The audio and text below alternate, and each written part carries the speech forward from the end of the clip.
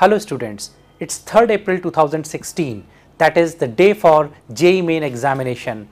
Now it's time to have discussion about the paper. So let's talk about the mathematics paper.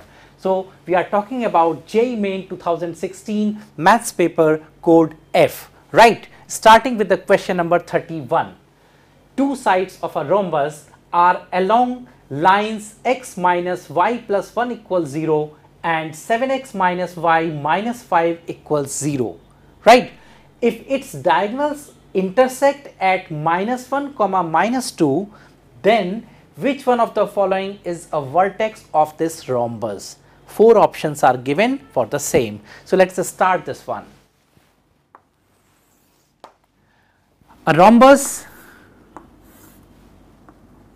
say like this, say A, B, C, D. Diagonals AC and BD intersecting at point M whose coordinates are given to me minus 1 comma minus 2. Fine. Two sides are given to me as x minus y plus 1 equals 0 and 7x minus y minus 5 equals 0. Solving these two equations, simply we can write minus plus plus, that gives you minus 6x plus 6 equals 0, or x comes 1.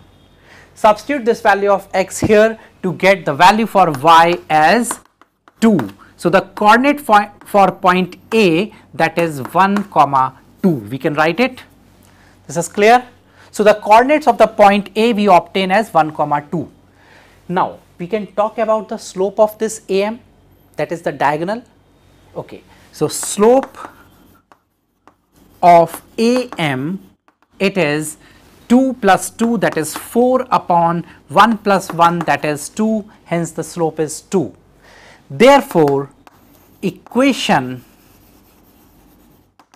of BD, the other diagonal, we can write it as y plus 2 equals minus half x plus 1, that is, on simplifying, it is x plus 2y plus 5 equals 0. Now the other diagonal may be BCD. So if I solve this BD with AB or AD, I'll be getting the other vertices. Solving, say this is equation 1, and let's say 7x minus y minus 5 equals 0, other equation, right? Solving these two, we can get the values for x and y. This point is clear. Okay, so let's start it. Simply multiplying this equation with 2 so that y is cancelled, we get 15x, here 5 with minus sign, that is x comes as 1 by 3. So the value for x is 1 by 3. Put this value here 1 by 3 to get the value for y from here or from this equation. We can get y as here 7x minus 5, that is 7 by 3 minus 15 by 3, or simply minus 8 by 3.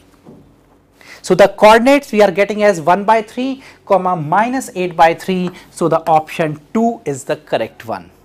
So this point is clear how we proceed for this question, right? Okay, let's move to the next one.